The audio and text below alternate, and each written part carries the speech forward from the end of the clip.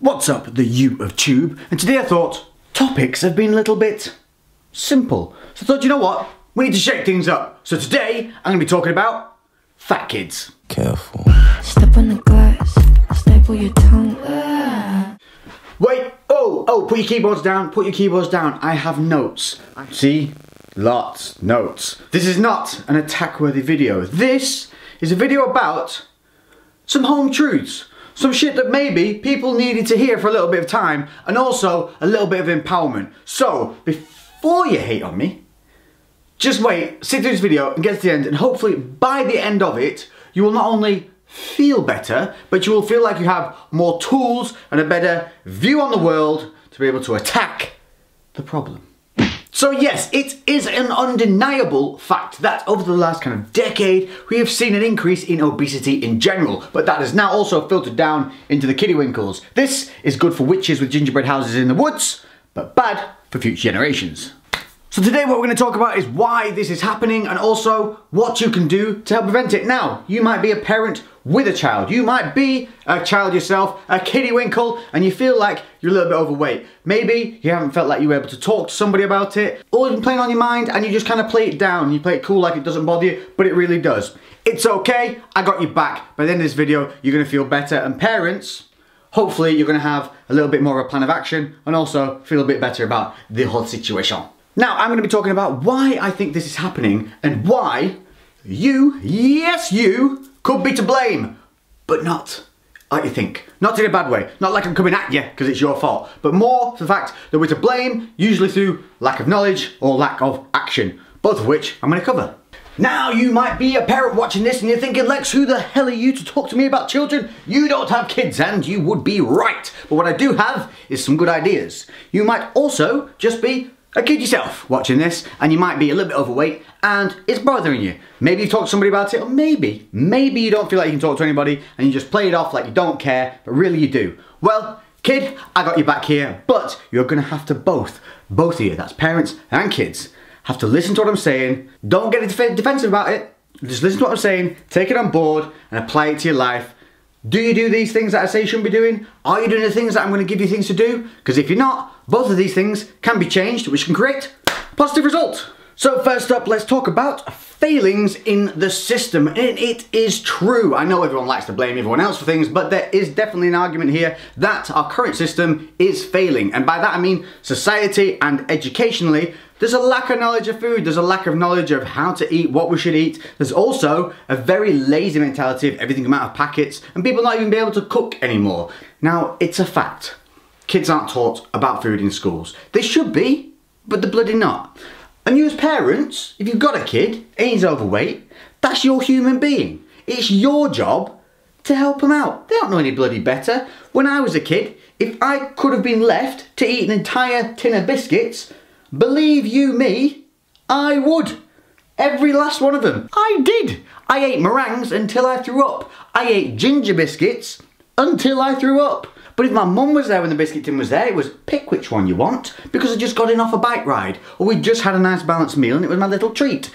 But I didn't get the whole thing. And if your kid kicks up a stink, kids, if you're kicking up stinks, quit it. Give your parents a goddamn break if they've given you a nice meal. Parents, tell your kids to shut up. Tell them no. Create some boundaries. What I'm saying here is we all need them. We all need structure and boundaries. We thrive off it. And if we don't have those and everything is just kind of haphazard every day, all different, of course there's going to be no way of making things consistent and things are going to be hard to change. So first off, what we need is to understand food and to understand that we need to control it. Now, this is a huge subject and I can't cover it in this video without it being over an hour long, but you need to research macronutrients. Parents, research macronutrients and start understanding food. Start understanding what is on the back of labels. Now, I will link videos in the description from here. If you want me to do a full beginner's guide to macronutrients and food breakdowns, I will. Just give me a hell yeah in that comment section and I'll do it. But what you need to know is no food is evil. You don't have to take your kid, or if you're watching these kids and you want to do it and you're want to lose that weight, you don't need to start eating cabbage soup. But what you do need to start doing as a family, as a unit, as a group, is start volume controlling. Aim for 3 square meals a day. Start reducing the snacks. Start looking at what's going on the plates. Is there a balance between the meat, the carb source like your potatoes and pasta, and then the fats? Is it cooked in oil? Is there cheese on it? Start taking away one of those and minimizing. Either have a meal that's high in fat, low in carb, or higher in carb and lower in fat, but always with a good solid level of protein in there. That's gonna help immediately start balancing your meals. Try and make each meal relatively similar through the days of the week so that you know what's going on. Then if people aren't losing weight, or they're losing too much weight, or they're putting on weight, you can start controlling things because you know what's going in, so you know what you're able to take out and reduce down. Make a bit of sense? Hopefully. Failing 2. Schools. Everybody thinks, if the school serves it, it must be okay for the kids. The kids are going to make smart choices because they're at school. Wrong. Schools are on budgets. Schools suffer. They don't have a lot of money to put into, usually, classes. Never mind the goddamn food. So, they're going to be cheap and cheerful, bought en masse, bought in volume, easy to cook, easy to store, last a long time. You get where I'm going with this. They're not usually going to be balanced choices. And the choices that are there, if you're allowing the kids to make them themselves, they're gonna go for the tastiest thing on that selection board. Of course you are, it's too much temptation. So be aware of what your kids are eating at school. Kids, when you're at school, if you've had pie for lunch that day, understand when you go home, you can't have pie again or something really heavy. Make your choices. Do you want to eat something a little bit heavier and fun later at night, or do you want to eat it whilst you're at school? Personally, I go for the one at home. It probably tastes better. During your day, have one kind of really, I want a bit of that meal. Then when you go home, be a bit more sensible and don't have the extra snacks on top. Yes, you're going to have to make an effort. Yes, you're going to have to make choices. Yes, you're going to have to be accountable. Parents, yes, you're going to have to watch what your kids do. You own that human being and you're going to have to control it because they rely on you to do that. If you give them the choice, they're going to eat the whole biscuit tin, they're going to eat 2 pies and ask for ice cream. I would. See where I'm going with this? It's all about accountability and monitoring and consistency. And I know it's tough and I know it sucks, but believe me, you do anything for about 28 days a month and it will become a habit. It will become easier. You might even learn about foods you've never tried before and learn to love them, and they might be good for you. Madness. So as this is probably highly confusing, let's do a quick roundup on that food control. What we first want to look at is volume control. So we want to be looking at the amount of food we're eating each day. We want to try and make that consistent. Let's reduce down the snacking. Let's have more square meals a day. Let's get some set meals with a good balance to them. Let's start monitoring what your kids are eating at school. Start looking at what's on the lunch menus and ask them what they're picking. Maybe help them keep a diary for them, just ask them and then you write it down so that you can judge them what they need to eat those evenings. Kids, if you know you're having something heavier later in the day, like there's some special meal you're going out to or something cool's happening later at home, when you go to school for lunch, pick the healthier option. Don't have those extra sweets at lunch. Wait till you get home and have it then. You're still getting those treats, you're just getting them later on. You have to have that balance and you have to have that control. You have to have that commitment. Knowledge. Parents, you're going to have to do some research on food. Please research for macronutrients. Again, if you want me to do it, let me know in the comment section. I will do a beginner's guide to macronutrients so you can get a gauge on why no food is evil, but just all food has to be controlled volume wise. But what it basically boils down to is healthier foods, you're allowed a lot more of them for the same calorie value as an unhealthy food. That's how it works. The unhealthy foods that we class as unhealthy, they're basically more calories in smaller portions. And a quick analogy that's always really good is if you take a teaspoon of sugar, which is probably like 15 grams of carbohydrate, that's probably equivalent to around about 80 grams of potato. Teaspoon of sugar, 80 grams of potato, same carb levels. And that's what macronutrient learning will teach you. And once you know this, I promise you, the freedom of food will just be like, ooh, what was this? Anyway, it's good, it's a good thing. Failing number 3. We cannot rely on schools to have our kids being active enough, so yes, you're going to have to do the work yourselves. Does that mean taking kids to after school clubs and things like that? Probably. Is it going to suck because it's going to take up more of your time, you're already wrecked after getting in from work?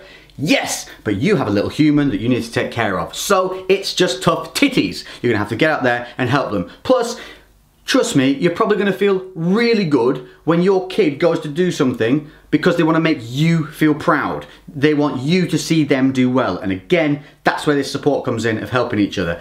Kids, if your parents are offering to take you places and do things, oh my God, grab hold of it, because you've got a good mum and dad there who are trying to help you be better. So take those opportunities and go and make them proud. And also, going to team events and things like that is going to help you because you're going to get involved in social activities. You know, like talking to real human beings instead of lol, FMLARA.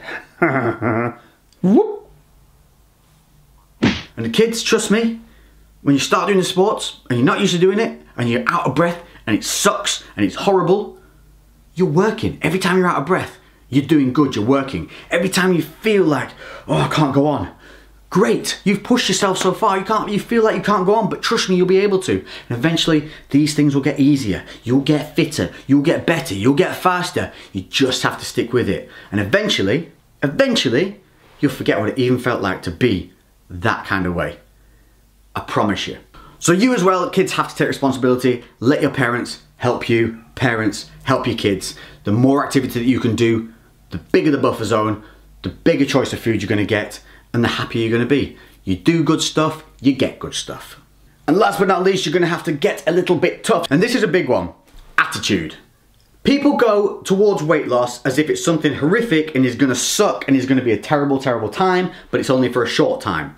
This is wrong. You're going to fail if you approach it like this. It's not about a short-term change, it's about a lifestyle change. It has to be long-term and you have to accept this before you start or you're not going to succeed. The reason most people are overweight is because they have bad habits. Like I said, they eat through boredom or they eat through emotions, and you have to start adjusting these mechanisms. You have to fix it. Parents, that means maybe you don't have as much crap in the house for the kids. Maybe you don't give in to their every whinge and whine or tantrum, and you spend a week of wanting to pull your hair out of your head and pull your ears off so you can't hear them squawking anymore. But if you just put up with it for a week of pain in the ass, eventually they'll give in.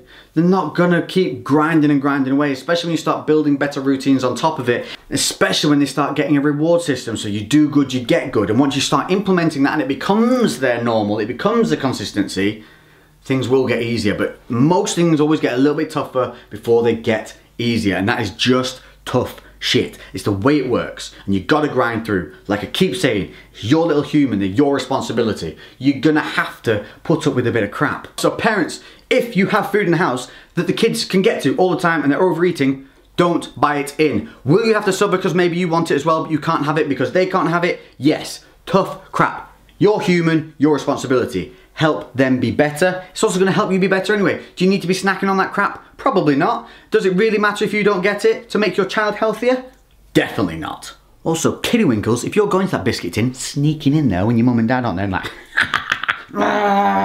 you know you're gonna feel bad later, and if you don't like the way you are now, if you don't like the way you feel now, is it worth that like 30 seconds of It really, really isn't. So I want you to set yourself the challenge of every time you feel that need, that want to go and just do that, you go, no, you know what I'm gonna do instead? I'm gonna get myself a Ribena or a Vimmers, I'm gonna drink that down, I'm gonna go and take my brain and get it involved in something else. Because usually, the reason you want to do that is because you're bored. And that's where the activities come into play again. Outside of that, it goes into other parenting realms that I have no idea about, but these are just things I'm throwing at you. You know what I'm saying, so don't get butthurt about it. You know exactly what I'm saying, you know there's changes that you can make, and you know you can do it. You just have to stick it out.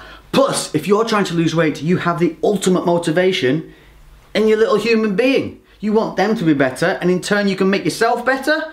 Is there any better reason to even start this journey? So what I'm saying is you need to look at this as being a lifestyle thing. It's not an 8 to 12 week transformation, so stop looking at all that crap. It's a basic changes, foundational changes. Oh no! One failure through a whole week does not undo all the good that you've done. If you slip off once, okay, you stop, you look at why it happened, you reset and you carry on. You do not let that one failure dictate all the good you've done that week. If there's more wins than there are losses, with your child, with you, with your eating, with your family eating, that is what matters. That's what matters. Because you'll see those wins week to week will build up because they're bigger wins than there are losses, and that will keep you moving forward. And that's what happens. And eventually those wins will become easier and easier because it becomes a habit.